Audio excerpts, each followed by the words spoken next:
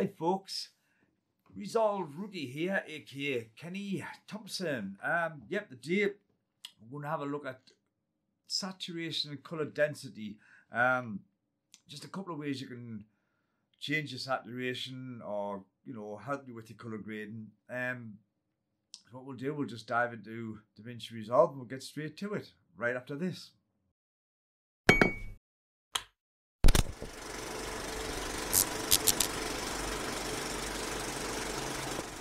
Right, so here we are in DaVinci Resolve. I've just got a clip of me just talking away in front of a camera. I've just got a basic node set up, and this is my color space transform in, which this was recorded on a Sony A7 III, S Gamma 3 Cine, Sony S-Log2, DaVinci Wide Gamma, DaVinci Wide Immediate Color Space, and the output obviously.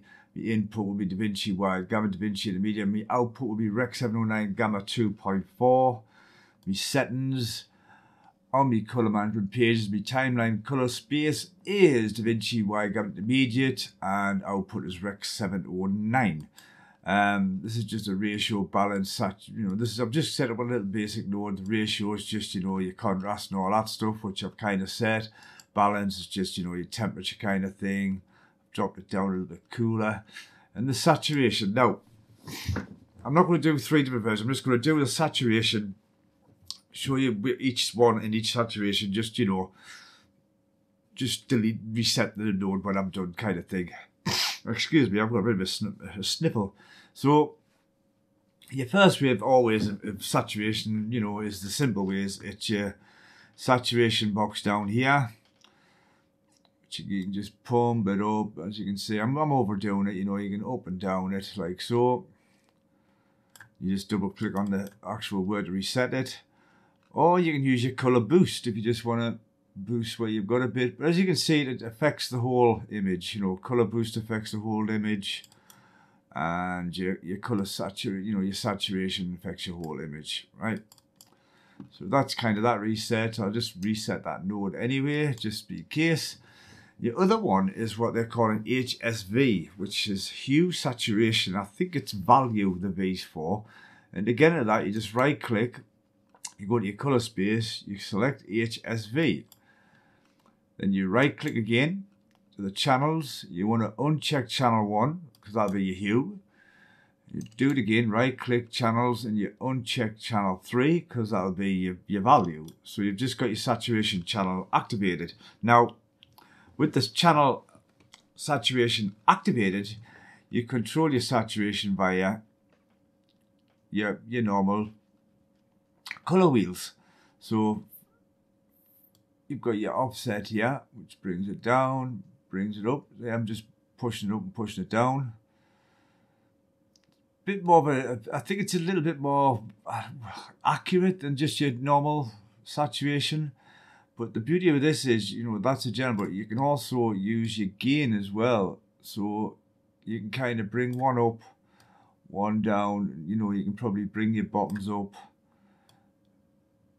I think the gain goes towards your mid. So you can bring you've got to keep an eye on your skin tone. So you see, I can push that up. See how that blue's now popping.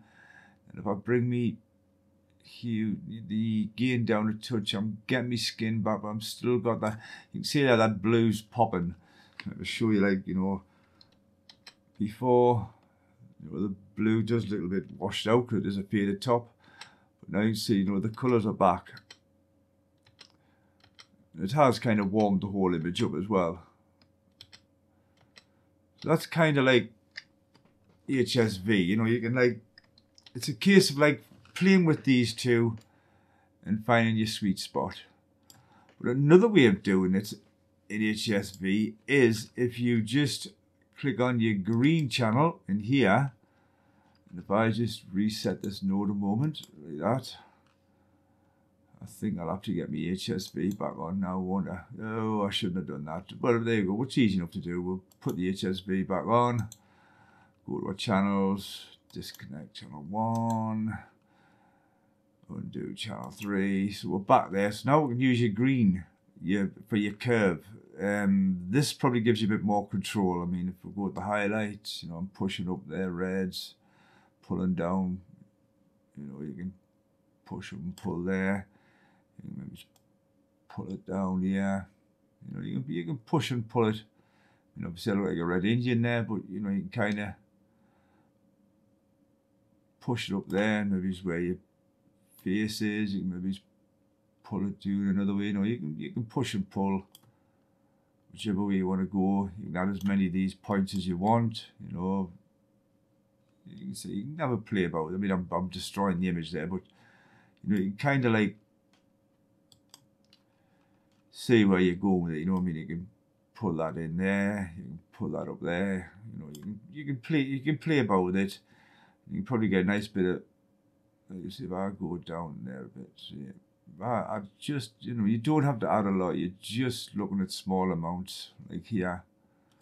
Yeah, so I could probably put another one there and just pull that bit down. Just bring that one up. See how the blues and everything are taking control there. It's really, you know, you can play about with it. So there's like 3 ways you can kind of do it if you use HSV.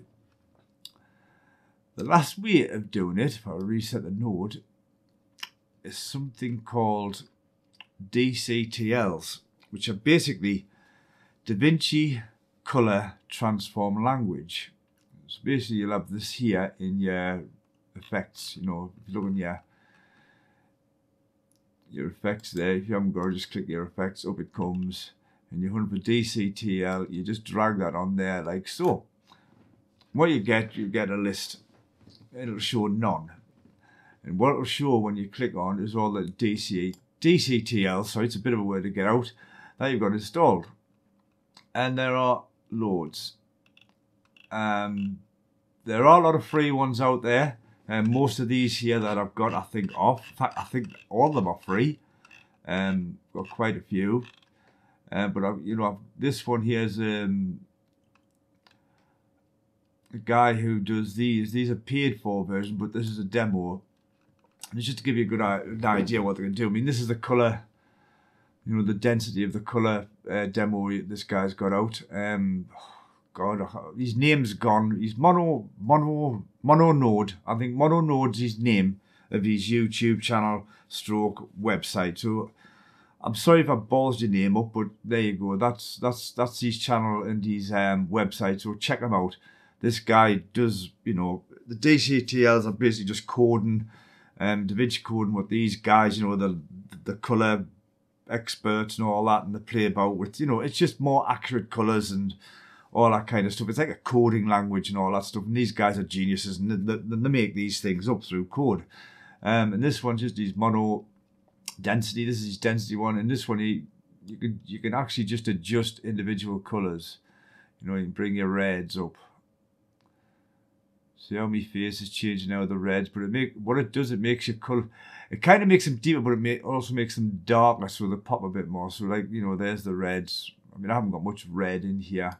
What have I got? Greens. I haven't got many greens in. The blue, you might see better on me top. The blue, so you can see me top now is going nice and dark. It just gives them a bit more oomph. And it kind of affects that one colour, you know what I mean? As you can see, there's not a lot of colour, but then you've got a global density where you can just whack it all in and make it all darker. You can add everything. This is just on this DCTL he's got. And you've got, excuse me, you've got your deepness, which I think just brightens it. Or I think you like kind of like go with that and then just balance it out with that. You know what I mean? Gives you a bit of depth, and also you've got the global blend. You know, if you turn it right down, you turn it off, you turn it up, you turn it back on. And these DCTLs, I don't like I said, they are colour, directly for colour, but there are absolutely tons of them. I mean, I've got one here where you can actually grade. You can pretty much grade your your footage or your picture. You know, there's this one here, you've got exposure, you know, I can play with that. Pull it up and pull it down. I can bring me shadows up or down. You know, play with that. I'm just overdoing it so you can see. You know, I can bring my shadows up and down. I bring my mids up and down. Bring my highlights up and down. Barely see them because my lighting's not that great. You've got a contrast slider. You know, these are just more precise ways of doing it. There's your pivot for your contrast as well, so you can set your baseline. You've got a pivot for your shadows. You've got your high pivot, obviously for your highlights. You can see it's working now because obviously I'm moving the pivot. Again, you've got saturation. You can just add as much saturation or little saturation. You've got skin saturation. I don't know how well that one works for mine. Just skin tone. You can see a bit with skin tone. It's basically lightening and darkening, I suppose. Skin range. You know, they're very small. Then if you've got foliage and stuff in the background, you know, there's absolutely loads of these DC. There's a colour balance one where you've got your low, mids and highs, low, mid, high for your colours. So I can go from like cyan to red and be lows. You know, there I can cool it down, I can warm it up. If you go bright, go dark, but you can play about in there. That's in your lows. Cool it down a bit. Mids, bring it up or cool it down. Your highs as well, bring it down. These things are just amazing, and they're just so accurate. I say accurate, they just give you lots more control over what you can do. What's that? The HSL. You've got your hues on this one's for your hues. You know, you can put your hues, you can play with them. Your reds, you know, there's absolutely tons of stuff you can do with these things. Hue versus Luma. You know, you got your reds, your Lumas. I mean, whoa, that's a cool look. So you can probably create some cool looks.